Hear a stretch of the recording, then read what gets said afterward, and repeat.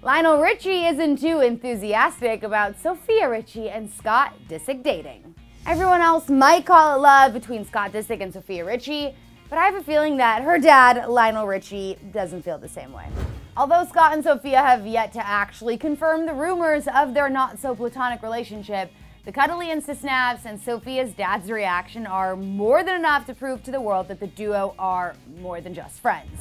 On Wednesday, Us Weekly caught up with Lionel at the American Idol auditions in New York City, and Sofia's dad did not shy away from answering questions and revealing his thoughts on Sofia's new relationship with Scott. Lionel was asked if the rumors and Instagram PDA shocked him, and he responded with, quote, "Have I been in shock? I'm the dad, come on."